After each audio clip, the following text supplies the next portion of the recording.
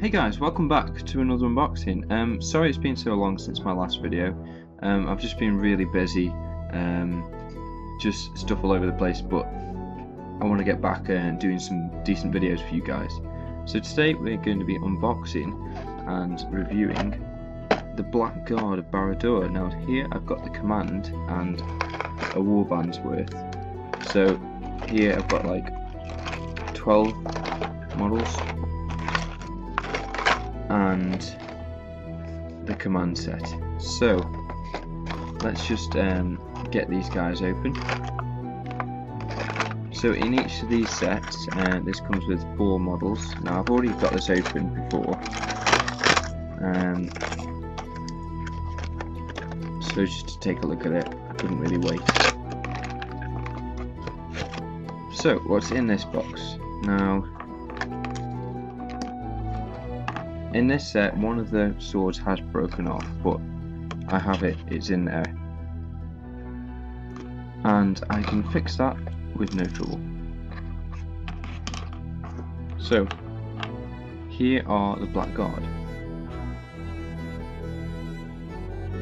Now these guys are have a lot of uniformity in their units. There's no ragtag, because these are the Black Guard and the elite warriors, Uruk-hai, of Mordor.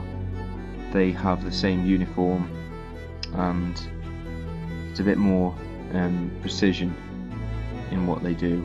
So, as you can see from here, you've got the armoured chest plates, which have the Eye of Sauron on, if you can see from there. And then you've got the long chainmail. Now this is quite heavy chainmail, and underneath you've got the boots, the armoured boots, and these rounded helmets, which are quite Uruk-hai-ish, but without all the features. And then the back you've got these long flowing cloaks. Now there should be a sword on this guy, but they're all intact there. And here we have, is this a duplicate? I think it is, yeah. So it's the same guy. So like again, all the same details, just a slightly different pose. I'm going to have to do some conversion work on some of these, because otherwise they'll be in very similar poses. But that's the standard guy, and obviously it comes with 4 bases. And the biggest selling point of these models is their shields.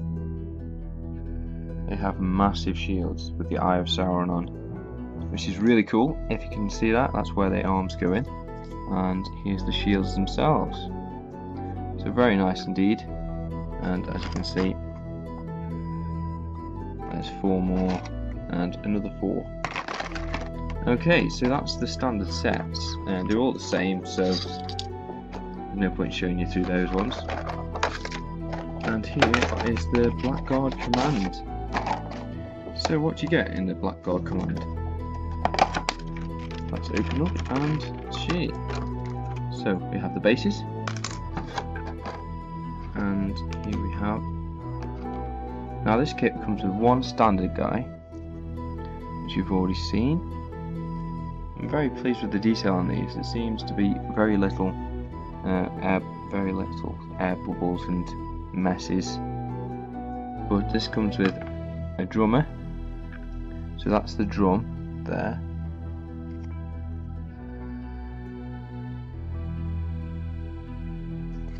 So as you can see, lovely detail.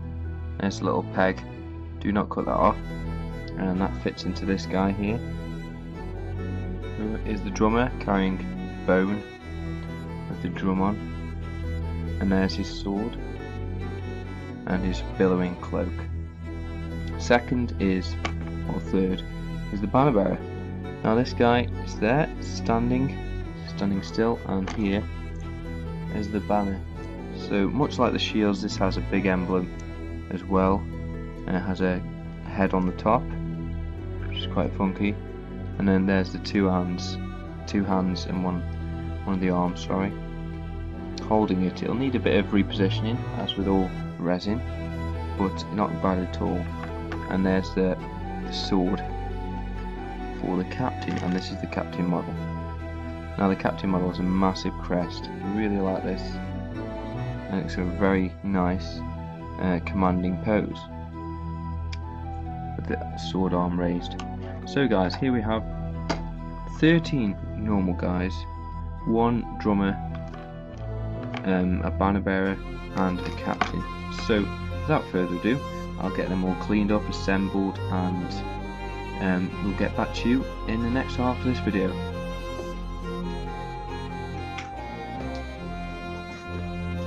And welcome back guys. So in front of you, you've got the black guard Barad dûr all made up. Now as you can see from a unit point of view, they look very formidable with these massive shields and just the way their armour looks and the uniform. So I'm going to tell you a few little points about them. These were actually really fun to make. Not a huge amount to do, and quite little cleanup really.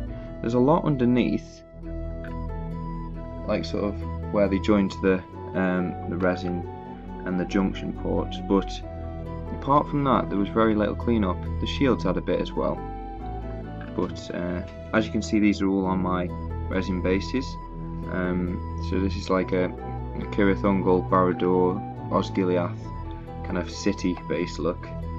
So I'm looking forward to painting these for sure. Now I'm going to be including some of these in my Stockport 2.0 600 point army list. So let's run through what we've got.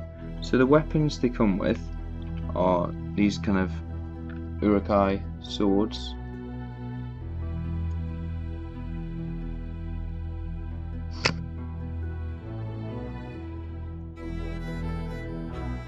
So a few things about their uniform: massive shield, quite detail, well, not much detail on the helmet, but that adds to the model. Really long flowing cloaks, each one of them's got a really nice cloak, lots of detail on, huge mail, chainmail, and that is quite similar to the armour that the war leader has himself. You can see that. There we go. Very similar armour style. So what else? They have a chest plate with the red eye of Sauron on, and armoured legs and the hair coming down the back. So there's 3 positions. This one, then you've got this one,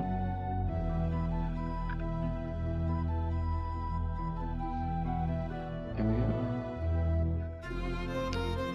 this one, and last of all we have this one. They're the main troop types, and also we have the banner bearer. The banner bearer is fantastic. The detail on the banner is super, and really flowing with the head on the top and the cloak. Just love the models. And you've got the drummer.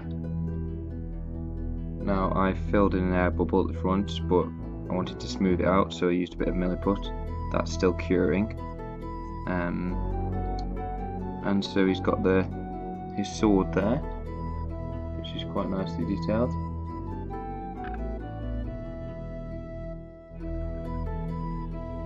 And a bone for the drumstick, and it's slung round his shoulder and the attach point there.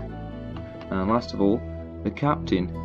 Now this has a special helmet and a slightly different body with a raised sword. I really like the helmet on this, very commanding and just really sinister. So, but you might say, Matt, there's some weapons there and some changes in positions. Yes, because I've converted some up.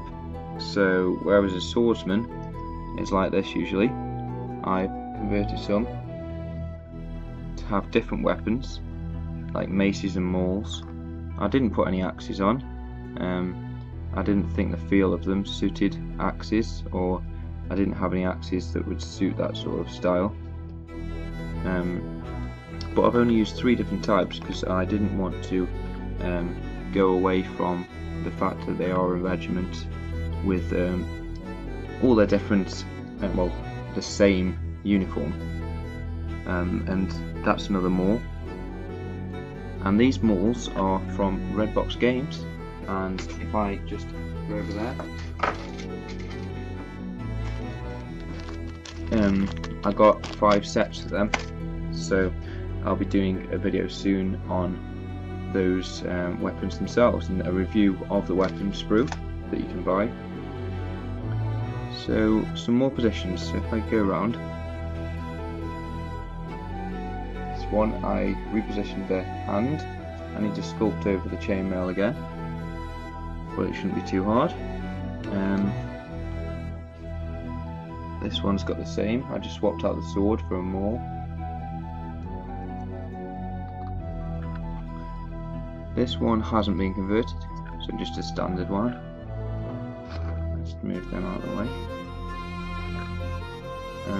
This one, I cut off his head and move it so he's looking upwards slightly, and change the weapon again. This one, I put the shield on his arm rather than on the end, just so he's got like an arm position like that over the top, and change the weapon.